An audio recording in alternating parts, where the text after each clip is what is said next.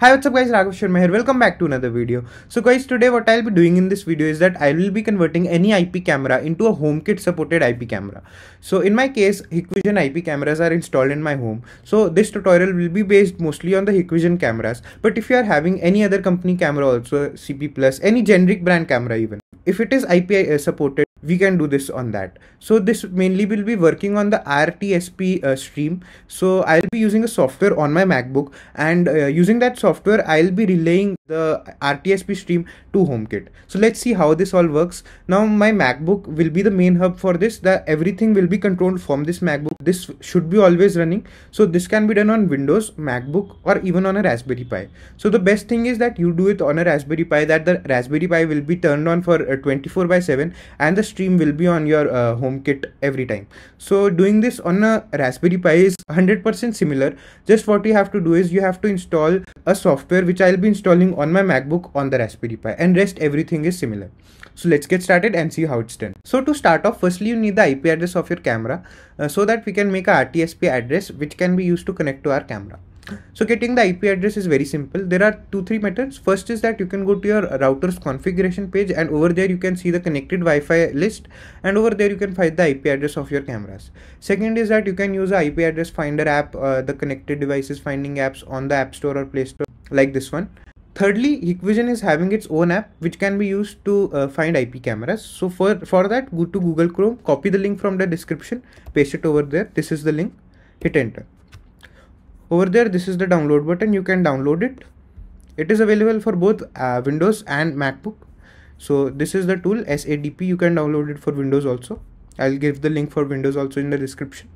Now after installing it, I have already installed. It is over here. We have to open it, and just after opening it, you can see all my cameras of my home are here. So there are 9 cameras and 1 NVR unit.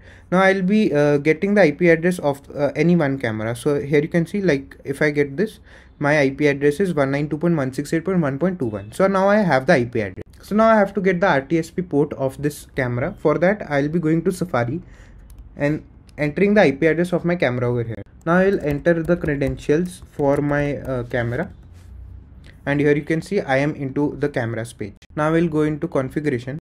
So now after getting into configuration, we have to go to network, and then in there basic settings, over there port. Over here we can see the RTSP port for our Hikvision camera.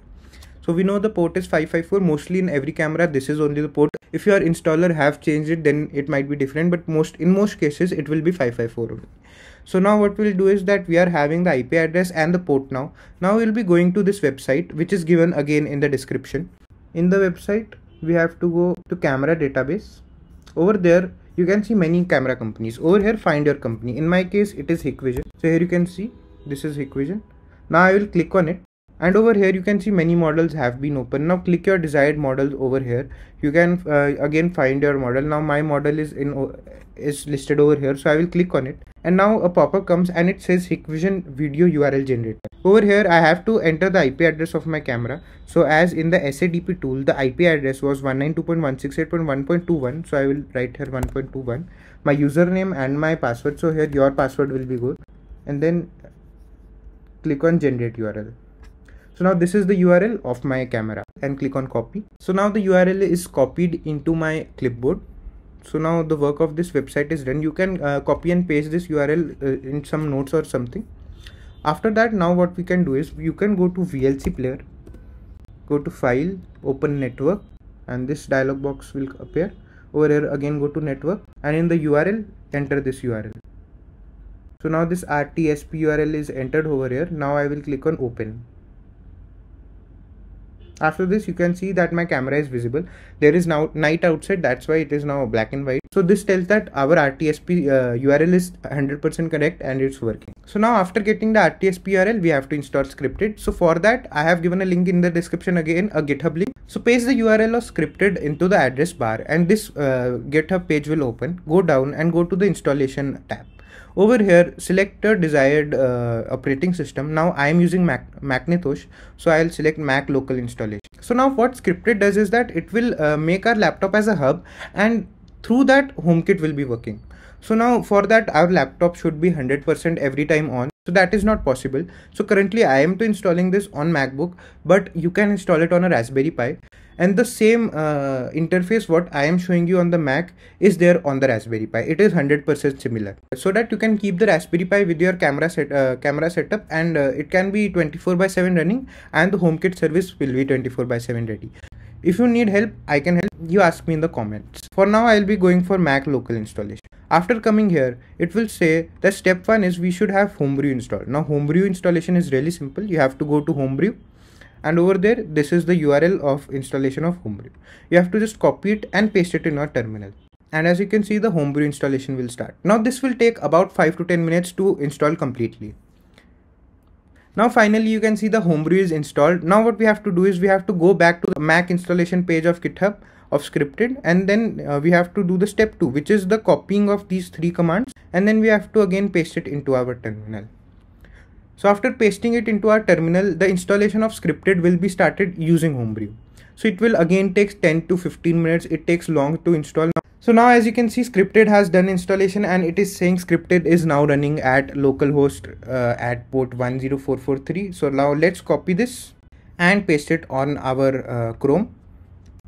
And now as you can see, it says your connection is not private and all. We will go to advanced and proceed to localhost.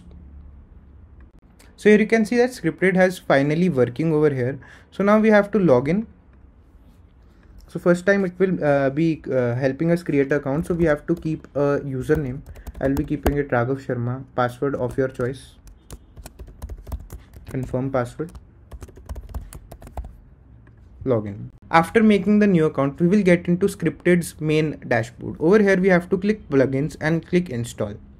We have to search for mainly 2 plugins. First is RTSP, this one. So click on install. So it is installed. Now second one we need is HomeKit. Again plugins, install, HomeKit. So this one is it, install. So now as you can see that it is installed successfully, and this is the HomeKit plugin, and the other one was the RTSP. Now we'll go to the plugins and select the RTSP plugin over here. So now this is the main page of the RTSP plugin. Here we'll click add device. Now it says add camera name. So now we will put any camera name. It is just for identification. So I'll click front yard camera, and I'll click create. Over here it asks the username of our camera. I'll put it. The password of the camera, I'll again put it, which is password at 12345. Then the RTSP URL which we just created, I will paste it over here. Then I have to click save RTSP URL, and I have to click no audio, because in my case there is no audio in the camera. If you are having audio, click don't click this. Now I'll click save. So now our camera is mainly saved. Now we'll again go to devices, RTSP camera plugin, and here is the camera. We can see it. We'll open the camera, and the live feed from the camera is visible over here. So so this tells that the RTSP plugin is working completely fine. Now we'll go to the HomeKit plugin. Over here you can see this is the HomeKit plugin. Now below there is compatible things over here, and I will tick this front yard camera. So now after we have added our camera into the RTSP plugin, now we again go to devices, and over there select the RTSP plugin again. Over here now we can see our front yard camera. We'll click on it. And as you can see, this is the setup of our camera over here. Now we will go to some settings on the right side. So general, it's all fine. Edit, all's fine. Advanced, everything is just like that. Snapshot, we have to do nothing. HomeKit, it's fine. HomeKit pairing, here you have to select the standalone accessory mode. This is important. Then in stream management, everything is fine. Stream 1, here you can see that the detected video should come as H264. Everything should be like this. Now the detected keyframe interval is not fine here, so I will go to my camera settings and see what is it. So if your frame rate is 25, your frame interval should be 100 into 4. Just that's the thumb rule. Video quality I have done medium. The video encoding is right. Now if you are using an NVR, so these settings has to be done into the NVR, because the NVR will overlap the camera setting every time. So in my case I have changed the setting in the NVR settings also. Now you can directly use the RTSP stream from the NVR, but I am using it from my IP camera. It's on you. So for that we can see that the camera stream on the left is working perfectly fine over here. So now we'll go to the integration and extensions, and we have to see these 5 plugins are selected over here, and in the motion detection you have to enable this. So now this was all from the scripted side. So now let's get to our phone and open the Apple Home app. So here I'll click the add accessory. Now it says to scan. So what I have to do is I have to go on my laptop back and go to devices, then HomeKit, and over there I am getting this pairing code. So I'll scan this code over here, and now it says bridge, add to Apple Home, add anyway, continue, and bridge name whatever we can do. Bridge name we can do anything like Hikvision bridge,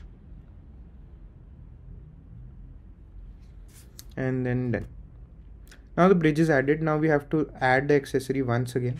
Now we are in the pairing mode. Now we'll go to devices and then we'll go to RTSP. Over here, front yard camera and the HomeKit pairing. HomeKit, sorry. So over here you again get the pairing QR code. You will scan this. You see this camera, add to Apple HomeKit, add anyway.